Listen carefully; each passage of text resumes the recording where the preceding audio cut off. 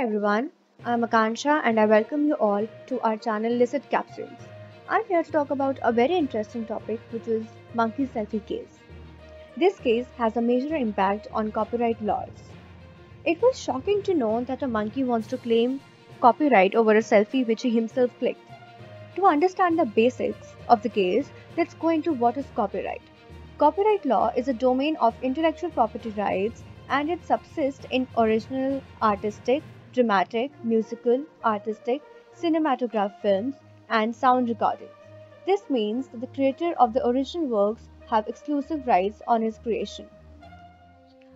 According to the Indian Copyright Act of 1957, copyright means the exclusive right subject to the provisions of the Act to do or authorize the doing of any of the following acts in respect of a work or any substantial part thereof, namely, in the case of cinematograph film, to make a copy of the film, including a photograph of any image forming part thereof, or storing of it in any medium by electronic or other means.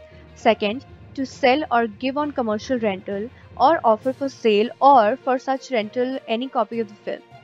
Third, to communicate the film to the public.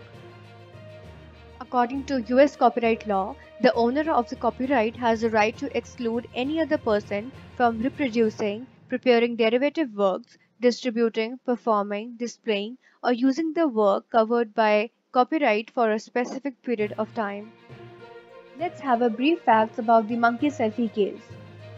So, this extraordinary incident happened when the famous photographer Mr. David.Slater traveled to a national park in North Sulawesi, Indonesia in July 2011 to take photographs of local wildlife in that region.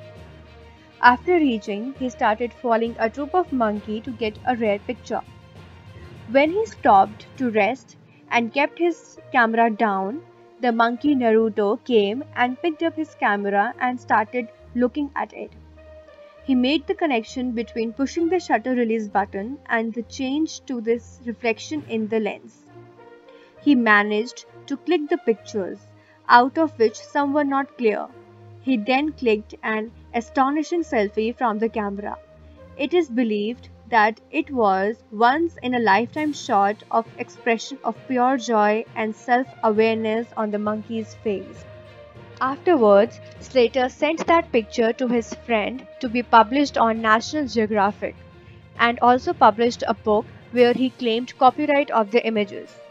But eventually, it got published by Wikipedia on their website without Slater's consent, and the picture went viral from there on.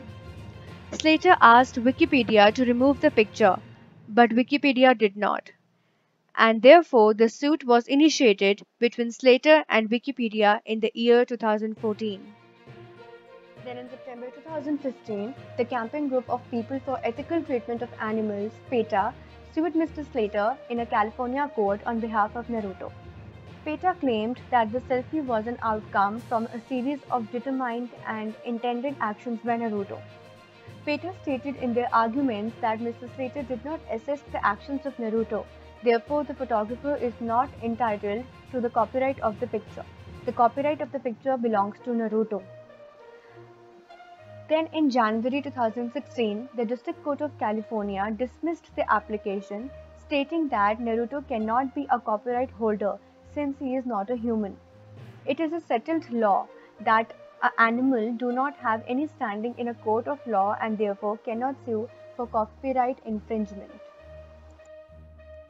To such a decision, PETA appealed the dismissal in the Court of Appeals of the Ninth Circuit. However, the court affirmed the decision of the District Court. The parties ended for a settlement. Mr. Slater agreed for a settlement to pay a quarter of his earnings from the monkey selfie book to charities that protect the habitat of Naruto and other crested macaques in Indonesia. So now let's move on to the basis of PETA arguments. First, next friend standing. Second, Article 3 standing. Third, statutory standing under the Copyright Act. Next friend standing. Next friend can be defined as a person who appears in the court replacing other who is not competent enough to represent themselves or is a minor. They can be regarded as the party to the proceeding, neither they are appointed as guardian. Instead of this, they can be considered as the agent of the court whose role is to protect the rights of the person who is not competent enough. It was opined that to establish next friend standing, PETA has to show that the petitioner is unable to litigate his own cause due to mental incapacity, lack of access to a court, or other similar disability, and the next friend has some significant relationship with and is truly dedicated to the best friend of the petitioner. It is observed that the second requirement was not met in the present case. The court expressly stated that our precedent on a statutory interpretation should apply to court rules as well as statutes. If animals are to be accorded rights to sue, the provisions involved thereon should state such rights expressly. PETA did not claim to have a relationship with Naruto that is any more significant than its relationship with other animals and thus cannot sue Mr. Slater. However, the court proceeded with the merits of the case because Naruto's lack of next friend does not destroy his standing to sue as having a case or controversy under Article 3 of US Constitution. The court is obligated by the Federal Rule of Civil Procedure 17 to consider whether the incompetent parties are adequately protected even when they don't have next friend or guardian.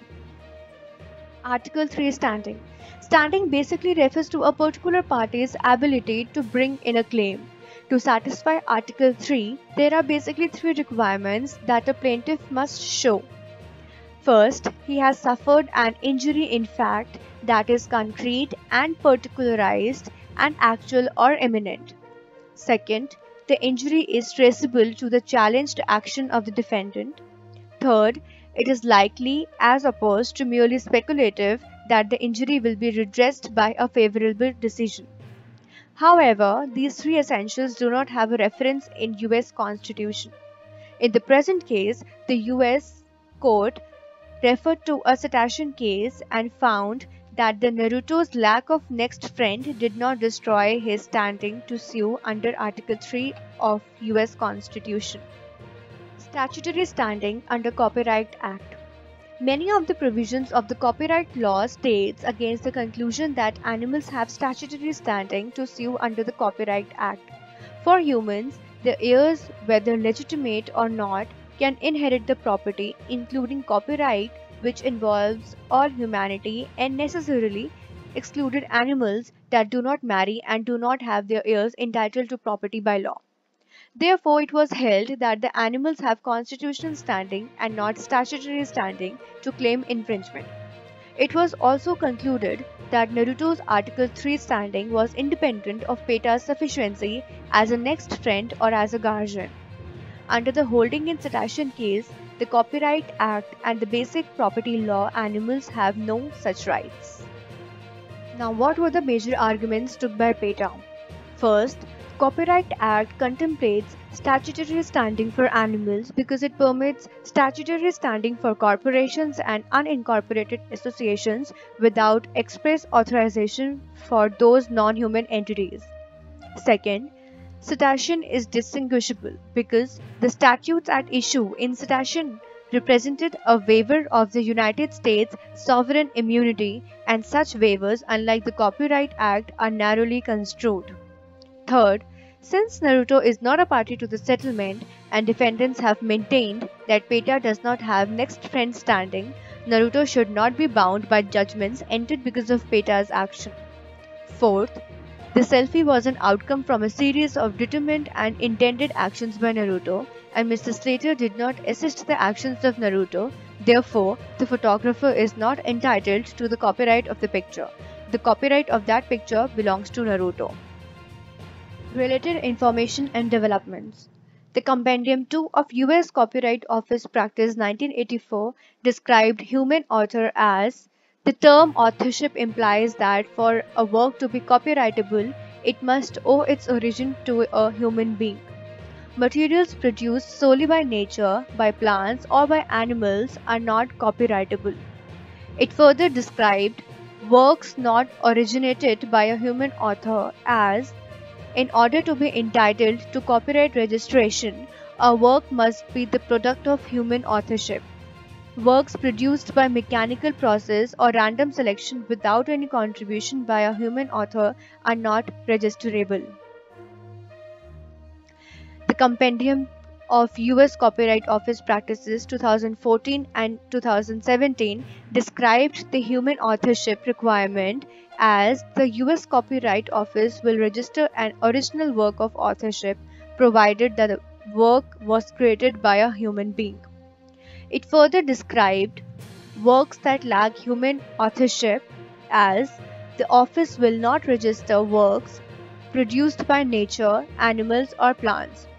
Likewise, the office cannot register the work purportedly created by divine or supernatural beings, although the office may register a work where the application or the deposit copies state that the work was inspired by a divine spirit. Section 619.2 states that the claimant names in the application must be a human being or legal entity that is capable of owning property. So this was a brief of monkey selfie case. All relevant links are provided in the description box below for your reference. I hope this video gave you a clear outline about the case. Thank you for watching the video. Please like and subscribe for more.